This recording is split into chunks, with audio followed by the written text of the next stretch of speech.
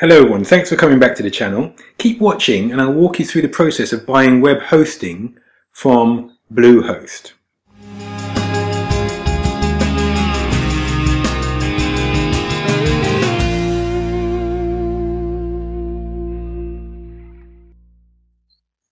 Hi everyone. Bluehost is our recommended web hosting partner, particularly for startups and small businesses. So I just want to walk you through the process of purchasing web hosting for your new website from Bluehost. So you start on this page and there's a link in the description. You start on this page, press the green bar here, get started now. You're going to see, we're going to click through to three different options.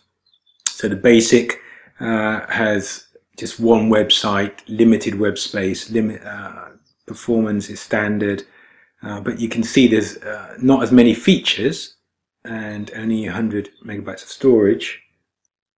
So there's also the Plus package, which is a package that we had for a number of years. We still have we still have that package. We've had that package for about 5-6 years, marketingfundamentals.com. And there's the Prime package. Please be aware, just a note of caution, that obviously there's an offer on here which is excellent. So $10.99 reduced to $5.95 for the Plus package, and I'm just going to run through the features in a moment. Prime package is also $5.95 at the moment, but look at this figure that's got a line through it.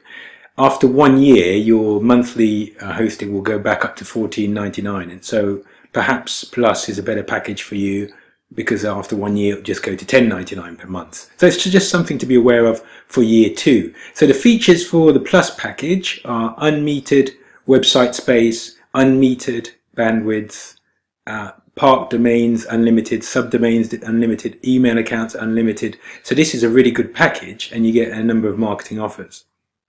So let's assume that we're not going to go for the $14.99, although obviously that might be the best package for some people. Let's assume that we're going to go for the Plus package. We'll click here. We're just clicking through now. And we have it, we've just bought our domain. So let's imagine it's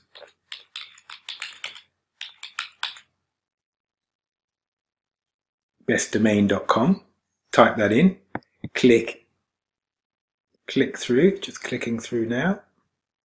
We need to enter our name and address, business details, all of the usual specifics, and then pick our package information. So our account plan, we're going to go for 2 years, so that would be $178.80. Setup is free. Search engine jumpstart, we don't need that option. Site backup pro, yeah, that's we're going to keep that included. Site lock security find, no, we're not going to pick that option. So the total is $214.68, and that's for 24 months. And then we're going to input our credit card details and click submit. Obviously you should read the terms of service, cancellation and privacy policy, and I mean that we actually should read them before we tick this box. Don't just tick it. Have a quick scan of those, read them, digest. If there's anything that you're not happy with, you can go into live chat with Bluehost and ask them about those particular policies or anything that you have a question mark over, and then click submit. Obviously I've not filled out the details, so it won't let me submit, but let me just, while I've mentioned it, let me just talk about live chat for a moment, because live chat is 24/7 for Bluehost. So if you do have any issues, whether you're signed in as an actual customer or you're just a prospect or a prospective customer, I should say, put in your name, your details, and then what your inquiry relates to, and then click continue. I'm not going to do that because I don't have a problem, I don't have an issue that I want to discuss at the moment. So click continue, and then you go into a live chat queue and it'll give you a countdown. Normally it's 5, 6, 7 minutes perhaps, or it might be just a couple of minutes for you to wait.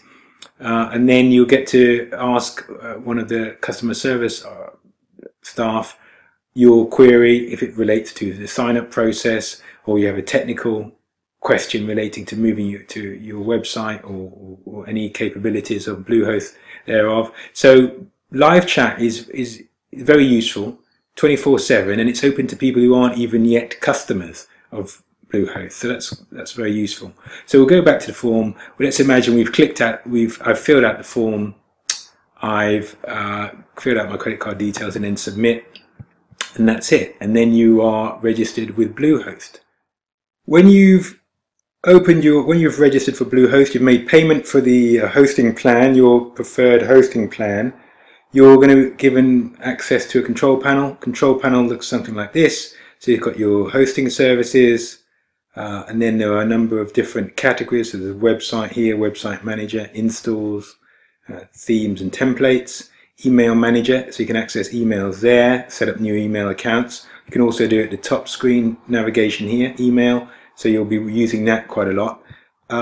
What else is in here that's used? Domain manager is used quite regularly. You need to have access to that. Files, statistics, although then AW Stats is not superior to Google Analytics, so you should still use your Google Analytics.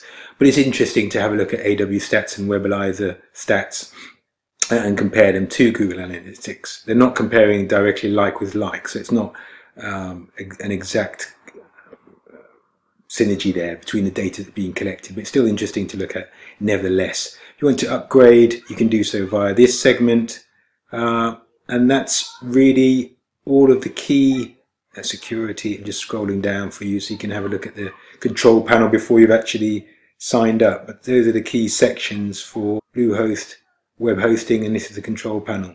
So I hope that's been useful to you. Thanks very much for watching all the way through.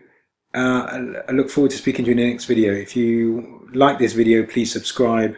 If you want to watch more videos, click on the picture from a video. Thanks for watching. Bye bye.